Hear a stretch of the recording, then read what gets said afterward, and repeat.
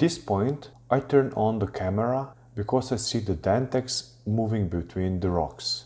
Since I am without shelter, I have to be completely still. When the Dentex swims behind the rock, I take advantage of the moment and start my dive quickly. But I shouldn't be too fast because I can easily scare him away.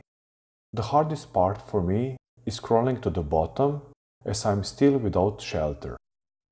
When I get to the bottom, I have luck that the terrain allows me to move along a completely hidden path all the way to the den. But I have to be very careful not to scare the other small fish watching me. At one point, I noticed another Dentex. They both have no idea I'm really close to them. I calmly aim the spear gun in a big and close target. The hit is ideal. The Dentex is completely surprised and tries to escape. It took me less than 40 seconds to shot and the depth was only 10 meters. But still, the dive is much harder than it seems in the clip. The Dentex is a very smart fish and as soon as it would notice me, it would run away or at least come to check what is happening. So, I had to use all the knowledge and experience to be able to approach the Dentex without them noticing me.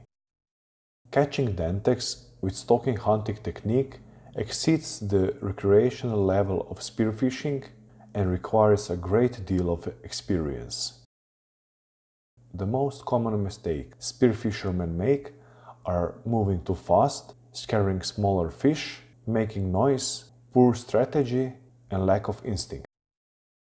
Stalking hunting technique is much easier in wavy sea, in the terrain full of good hiding places, and it is important to understand how small fish will react on our action. If you would like to join me on spearfishing courses, workshops or trips in the Adriatic Sea, just send me an email. If you liked my video, don't forget to subscribe.